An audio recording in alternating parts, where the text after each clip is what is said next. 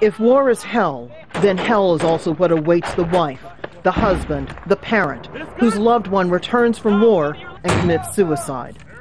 Ian Morrison was an Apache helicopter pilot in Iraq. I came home from graduate school and found my beautiful husband dead on the floor in our room. My gunshot wound.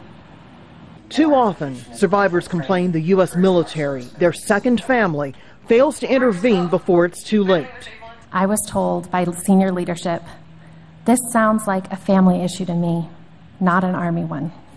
Dr. Michael McHatton went to the base hospital where he worked and hanged himself. They put their anger and their grief on display in order to get the attention of hundreds of military officers, healthcare workers, and researchers. Suicide in the armed forces has doubled since 2005. Through June 3rd, the military recorded 154 confirmed or suspected suicides. That's nearly one per day, more than the number of troops killed in Afghanistan during the same period, 127. No soldier should be lost to suicide.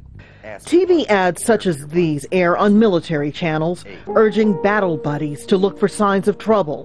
There's a suicide hotline that has fielded more than 500,000 calls since 2007. Suicide Prevention Hotline, how can I help you? Online chats and texting services available to soldiers in need.